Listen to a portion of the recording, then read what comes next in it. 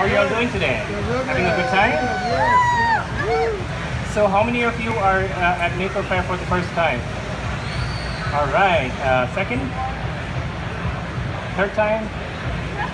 Okay. So how many of you are new to the whole Maker movement and just getting started with building your Maker skills? Okay. So let me tell you, it's been 6 years now that I've been coming to Maker Faire. 6 years ago, when my friend first told me, do you want to go to this thing called Maker Faire? I said, sure. And then, I was hooked. I've been coming here ever since. And I usually just spend all day Saturday and all day Sunday just walking around, taking it all in. And 6 years later, here I am. And 6 years ago, that was my first introduction to Arduino, Raspberry Pi, rapid prototyping, the Maker movement, and all of that.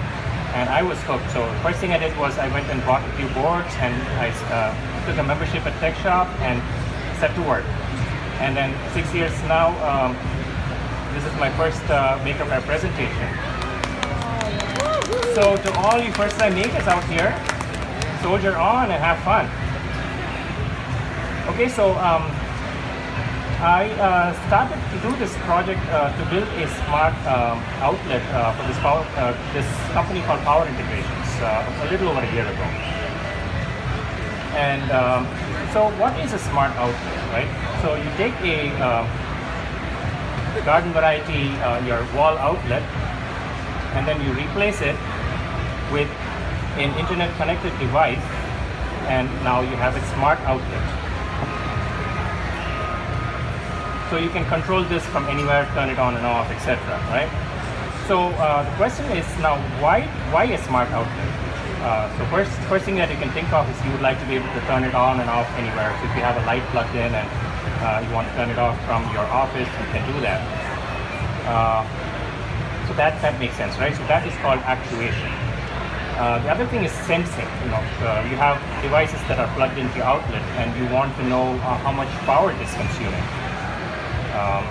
And then, you might be an electricity demon, and you might forget to turn off lights. You might leave the lights on in the room. Or, you have your TV plugged in, your DVR plugged in. And then you might have a lot of cell phone chargers that are plugged in to your wall, doing nothing, right? So that brings, that is, the sensing aspect, right? And so that brings us to the question of standby power. So what is standby power? Standby power is the power that is consumed by a device when it is doing nothing. So you have your TV, even when it is turned off, it is consuming some standby power because it is waiting for you to bring your favorite programming on just when you hit the remote button. So there is no delay, right? And then a DVR is another big culprit. So there is a study that has found that standby power can account for as much as 10% of a household's usage. Now, when you take an individual outlet, it might not seem like much, but when you start adding up all the outlets in a house, it's a bigger issue, right? And then when you take all the outlets in a neighborhood, and then all the neighborhoods in a city or town, and then all the cities and towns in a state, now all of a sudden this is a pretty serious problem for power companies. Now that is one of the reasons why they offer rebates for energy efficient devices, so they're able to cut down on wastage, meet the demands better, and most of you must be familiar with the rolling blackouts that California has had from time to time. And this is exactly it. It's like sometimes there is too much demand and they're not able to meet it. That's when you have rolling blackouts. So yeah, so you have lots of devices, and with the whole Internet of Things, the number of devices that are coming online and are getting connected just keeps growing exponentially, right? So that led to the notion of dealing with standby power, right? So we want to be able to take standby power and try to do something with it. So you can take the, so you have the remote actuation, and then you have the sensing and figuring out how much is being consumed, and you can process all of this data in a smart way and be able to do some actions with it. So standby power is also known as vampire current. So that's why the name BuffI the ampere slayer. And I'm really sorry, I'm a recovering funster. So what can you do with this data, right? So let's take a look at a couple of examples. You could have a vacation or away mode when you are leaving the house, when all the non-essential devices automatically get turned off. And by non-essential, and what are essential devices? Something like a refrigerator is, has to be powered on and working all the time. But your cell phone charger or your lights, they don't need to be. Another thing that you could do is automated demand response from the power company. So they could request you to turn off your non-essential devices in an automated fashion. So if their demands are going up, they could send a notification to participating households that will start to automatically turn off their non-essential outlets and help the power company, and in exchange they could offer you rebates or offer you power at lower rates. So what are the pieces that go into a smart output? First thing is you have the device. Then you have a mobile app that users can use to control it remotely and also get information about the energy. Then you have a cloud service to enable the communications between the device and the mobile app. And you have a database that can store all the sensor data and user data in the cloud. And then you have analytics and algorithms that can figure out something smart to do with this data. And then you have your notifications that you can send to facilitate these responses and also provide information to the user. So when you take the smart outlet device itself, there are certain things that it needs. First thing is internet connectivity.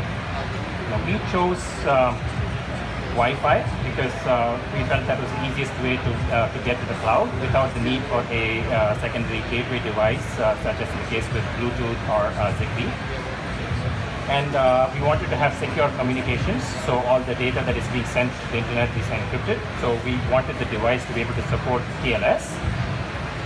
We wanted to have actuation control, so we used relays to do that. And then we wanted to have sensing to figure out the energy consumption. So we're using a metering chip to measure voltage, current, power consumption, etc. And then you need a power supply that does AC to DC conversion that powers all of this stuff. And in keeping with the notion of tackling standby power and to just figure out the overall energy consumption in general, our policy was first do no harm. So we did not want to add a big footprint to the overall consumption ourselves. So our goal was to have as small an energy footprint as possible. So we wanted to try to minimize the amount of energy that we were consuming. So here are some of the steps that we have taken to reduce the energy footprint. First and foremost is the power supply. Right? We are using Power Integration's switch. It's an AC to DC converter. It's very efficient and it's also highly reliable. It meets global energy efficiency regulations. And the coolest feature is that it consumes less than 10 milliwatts of no load consumption. So that's, you can consider this to be the heart of the entire system. Then we have the microcontroller. We wanted the microcontroller to be able to support low power modes, and we wanted to be able to do optimizations to reduce the power consumption. So one of the big hogs of power is Wi-Fi transmission. So we can do techniques like reducing the number of transmissions, so we can batch up all the data and send it in one go. We wanted secure communication, so it has to support TLS. And so we chose TI's CC3200, which is a ARM Cortex M4 single chip Wi-Fi microcontroller. it has support for Amazon Web Services, which offers a secure communications to the cloud. So that was very attractive. Another thing is that we also did not want to have an expensive compiler that we needed to buy. And so the CC3200 offers a GCC-based compiler and an IDE for development, as well as a free real-time operating system. And it also offers, for those that are interested in Arduino programming, it offers a Arduino Ease environment called Energia. Next up is the relays. So standard electromagnetic and solid-state relays, they always require a constant current to hold their position.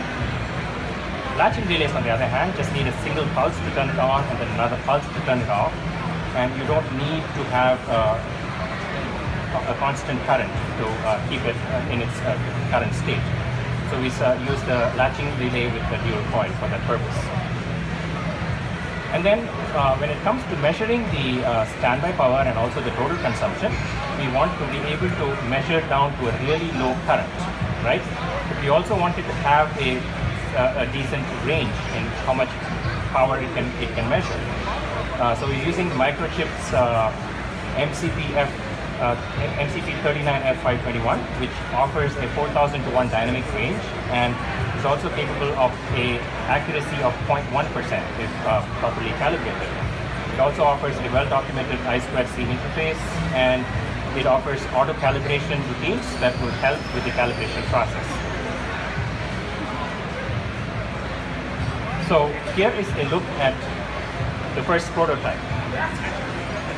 Looks pretty gnarly, right?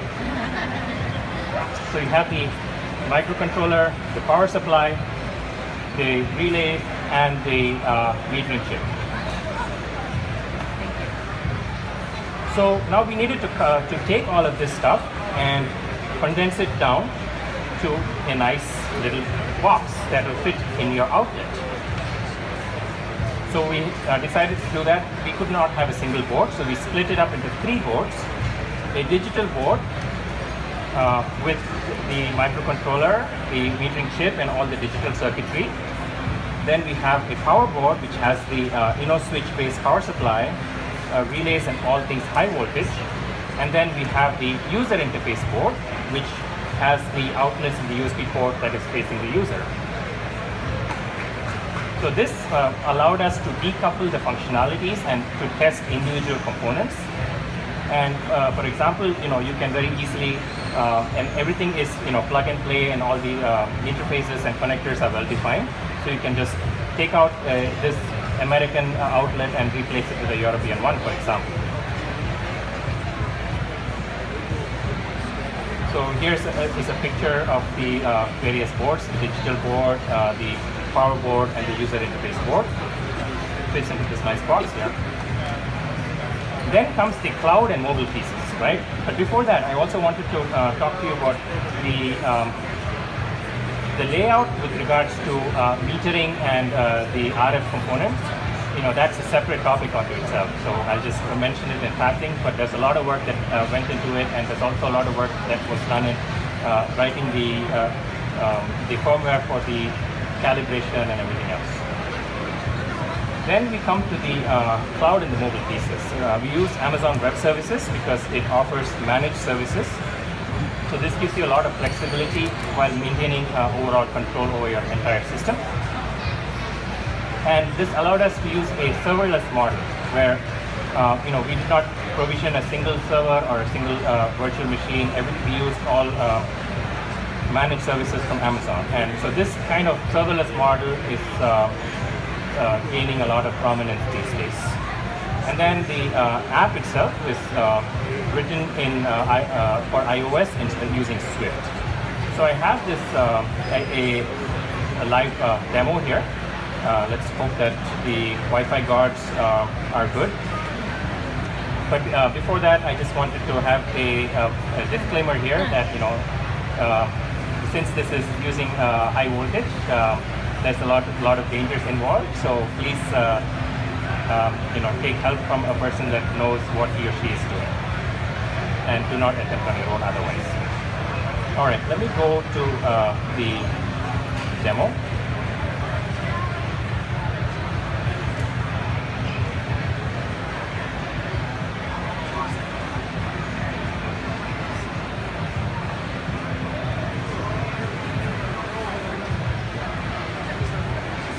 So I have this device here that's powered up. It's connected to the internet, and it has some lamps that are connected to it. I'm going to turn on the first outlet, and then the second, and the USB.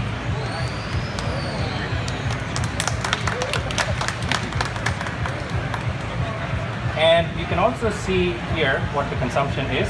So the voltage is not quite 120 volts, it's about 116.7. And it is consuming about 1 amp of power. And you can also see, how much is the power consumption for 130 volts. So that's it. And I just also wanted to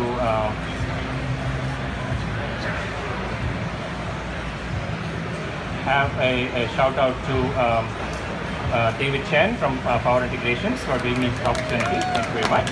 And I also wanted to shout out to fellow co-conspirators and people that helped me along the way. Santosh from Power Integrations, who is the engineer that's working on the hardware piece.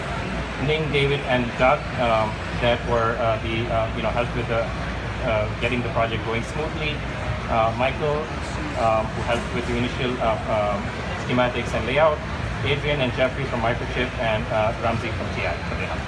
Thank you very much.